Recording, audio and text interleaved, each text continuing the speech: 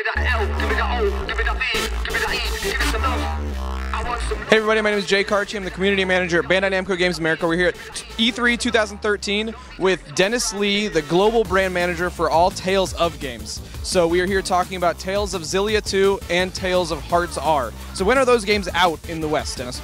So Tales of Xillia 2 comes out on August 19th, just a couple months away, and Tales of Hearts R is coming out this winter. Awesome. So for Tales of Xillia 2, what's new here at E3? What are we talking about?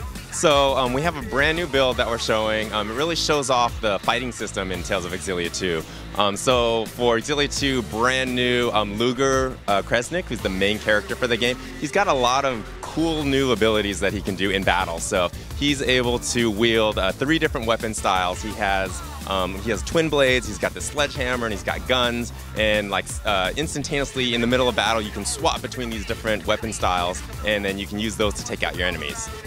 Would you say the combat is very similar to Xillia, or is there a lot of new differences?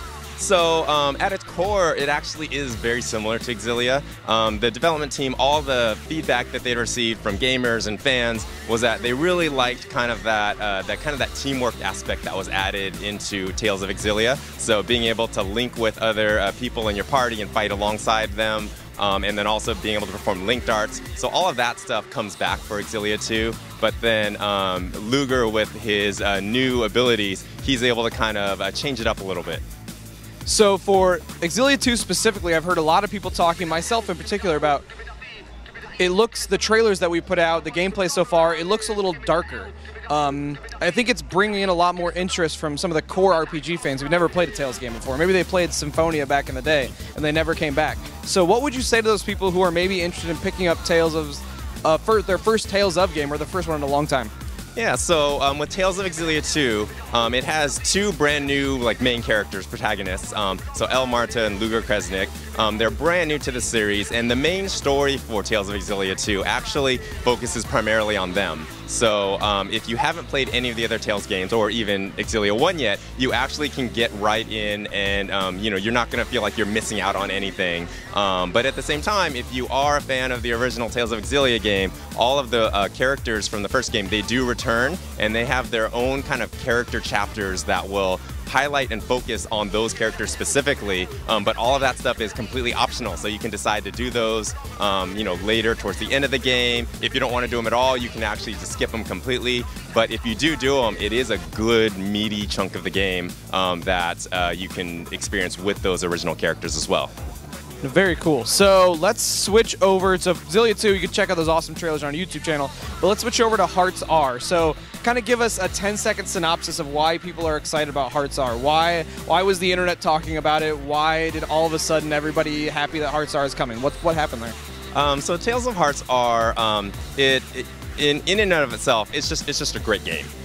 So in the Tales of franchise, Hearts R, it is one of the flagship titles in the series. So in the past, some of the handheld, iterations of the Tales of series, they weren't really kind of full flagship titles. So they might have been like, oh, we took like 6 different characters from, popular from other Tales of games, put them together, kind of changed the mechanic a little bit. Okay, this one's going to be a dungeon crawler, or this one's going to be a fighting game. And so they were kind of more of side games, but with Tales of Hearts R, it is a flagship game. It has all of the production values of any of the other main installments of the series. It has animation by Production IG, one of the 2 animation studios that does all the animation for the Tales of series. The story is great, well crafted, fighting system. So with all of that, it was a great Tales of game that people really wanted to play, so that was why.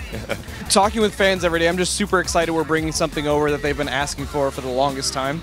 So tell me about how the Tales team views community feedback. Are they tired of people asking for their games all the time, or do they really enjoy hearing from their fans? So the development team, they love their fans. They know that, the fans are the reason why the Tales of, series is so popular, both in Japan and overseas. So they definitely, listen to everything that's said from the community and everyone. And of course, they're trying to address a lot of the different things that come in and consistently come in.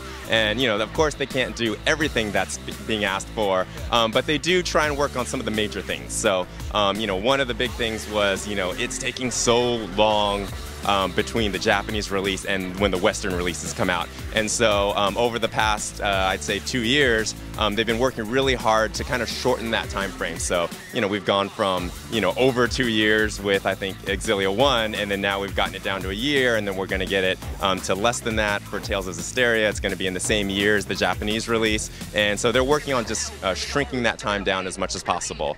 In addition, they're also trying as hard as they can to bring as many of the Tales games over to the fans. So they're working on bringing out more titles, and of course there's continues to be more titles coming out in Japan. So they're really trying to play that balance of, you know, going back and bringing out newer, older games that haven't come out, but also bringing out the new games as well.